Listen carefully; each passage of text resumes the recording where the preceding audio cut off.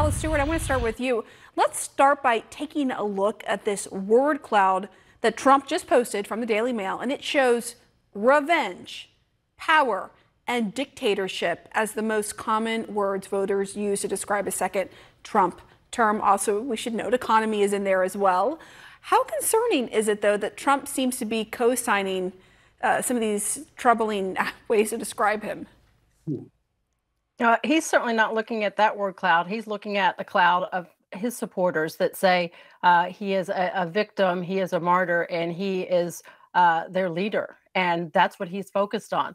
And look, Pam, nothing says Merry Christmas like telling someone to rot in hell or go to hell. But Donald Trump's never been accused of being Santa Claus and certainly has no intention of changing. And what we're seeing with this rhetoric he's put out in the last few days, he is really sending a message to his base that you knew what you got when you voted for me back in 2016. I have not changed. And he's really trying to encourage them to get out. On the other side, there are many people that are frustrated with that and ready to turn the page and get away from this toxic, divisive type of language. That's why they're looking at other candidates like Nikki Haley and Ron DeSantis. So he can bring it on and energize his base, but there are other Republicans out there that are looking for someone that is less chaotic and less toxic in their rhetoric and language. All right, so Ron Brownstein, Trump's emphasizing revenge and dictatorship while making a legal argument that he is fully immune from any prosecution because he was president. What does all of this bode for American democracy if he does win back the White House next year? Well, he is, as Alice said, he's leaving no mystery about how he intends to govern. I mean, he is running on an agenda that is more militant, more extreme than he ran on in 2016 or ran on in 2020. Talking about weaponizing the Justice Department against his enemy, talking about setting up internment camps, military action against Mexico, repealing the ACA again. And of course, possibly invoking the Insurrection Act to use the military to put down protests against all of this in American cities. The Supreme Court is in a pivotal and historic position here. I mean, they are part of the real world. They know what Donald Trump is trying to do. Even if most legal analysts believe this claim of absolute presidential immunity is specious, I mean, taken to the extreme that he is, it is I could shoot someone on Fifth Avenue and not be prosecuted. The court also knows, because they are part of the world, that his strategy throughout his life, not only as a political figure, has been to use delay as a legal weapon. And they can choose to be complicit in that or not. They have it in their power to ensure that voters have the information about whether a jury of his peers find him guilty of some of the serious crimes he's been accused of before the election, if he's the nominee, or not.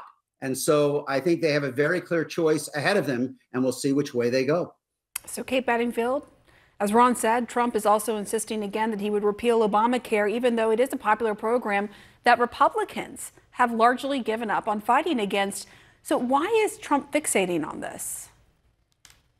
Well, I think he has a preoccupation with Barack Obama, for one thing. We see this time and again. He's consistently referring to the current president as Barack Obama. And I think there's probably some really ugly strategic thinking behind that. And we know he has this absolute preoccupation with Obama and everything that Obama got done. But, this is a strategic error on his part. I mean, this is an incredibly popular piece of legislation. People can feel the difference that it makes in their lives. We've seen over the course of the last few elections that taking the position that you're going to repeal Obamacare is a loser. I mean, we've seen essentially every other elected Republican walk away from this as a policy. So, as you look at what Donald Trump is doing this week with this really, heated and hateful rhetoric and quadrupling down, I've lost count, on repealing Obamacare, this is not a good general election strategy for him. And this is where it would be, I think, smart to see some of the other Republicans running against him try to really go hard on this case that he is a terrible general election candidate. I don't expect any of them to get a Profile in Courage award for taking on what he did on January 6th. But if you look at what happened in Colorado last week or a week and a half ago now, with him, potentially being removed from the ballot there, that was an opportunity for Ron DeSantis and Nikki Haley to say, to the Republican base, this guy can't win a general election.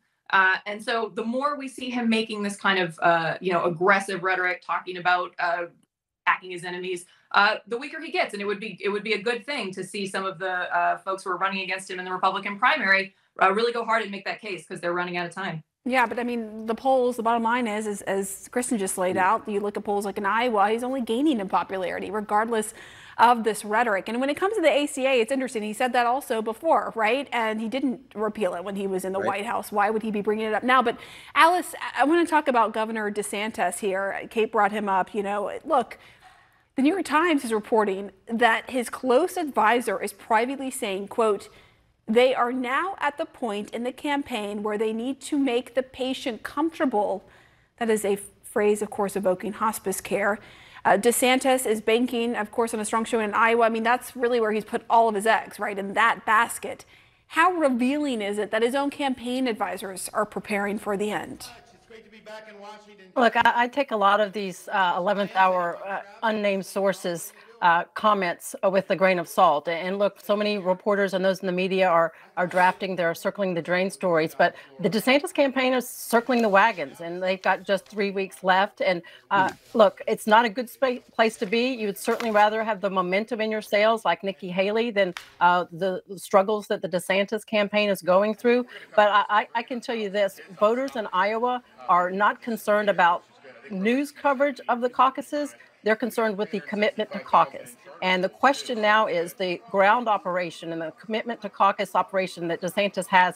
The people that have left, did they take that with them? Or are the people in Iowa committed to caucusing as they have said? And that's going to be the question we'll soon find out as we get closer to January 15th. So, Ron, if Ron DeSantis doesn't win in Iowa, is it over for him? What do you think? Well, look, the last 3 Iowa winners didn't win the nomination. I mean, you know, he chose a strategy of running at Trump primarily from the right.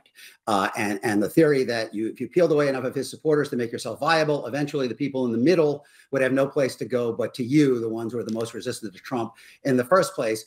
That really hasn't worked on either end. He hasn't peeled away a lot of the Trump supporters, and he left this vacuum that Nikki Haley has filled in the center. So he is in a very difficult position. His runway after Iowa looks pretty bleak. You know, Nikki Haley, even if she does well in New Hampshire, ultimately is going to have to do better among Republicans. And that's going to require her, if she's serious, to make a stronger case against Trump than she's been willing to do so far.